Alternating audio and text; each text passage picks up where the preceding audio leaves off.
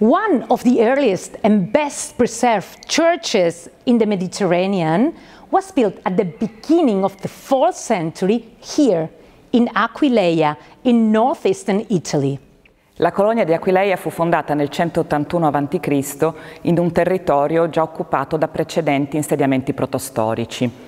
Importante città militare di frontiera e vivace centro commerciale fin dall'età repubblicana, la sua importanza strategica si accrebbe ulteriormente nella tarda età romana, quando la città, quale sede del governatore della Venezia ed Istria, assurse al rango di capitale provinciale e divenne un baluardo dell'Italia verso oriente. In ragione di questa sua posizione, la città fu più volte assediata nel corso delle numerose incursioni delle popolazioni barbariche, la più sanguinosa delle quali fu quella degli Unni guidati da Attila del 452 d.C. Della città antica, una delle più ricche dell'impero romano e importante porto del Mediterraneo, si conservano ancora numerose testimonianze monumentali.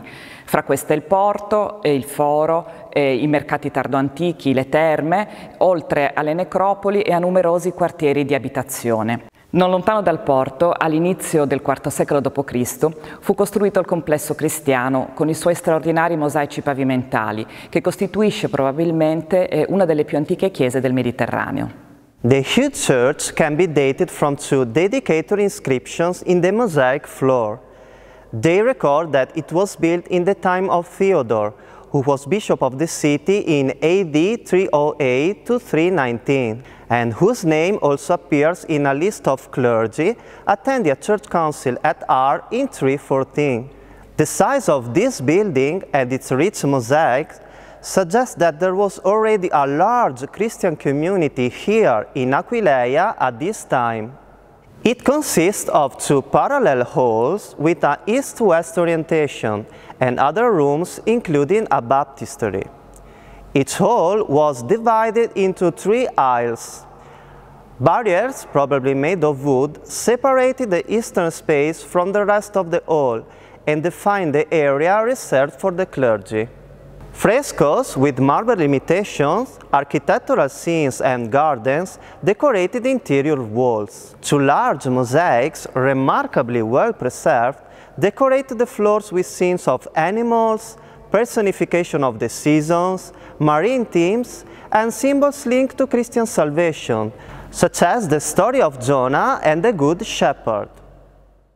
There are also images of women and a man named in inscription as Januarius, probably portraits of wealthy members of the local community who gave donations for the construction of the building. Numerous donor inscriptions are also recorded in the mosaic floor of the Church of Monastero, built around the middle of the 5th century in the northern suburb of the city. The church, with a single nave, had an atrium with a funerary function.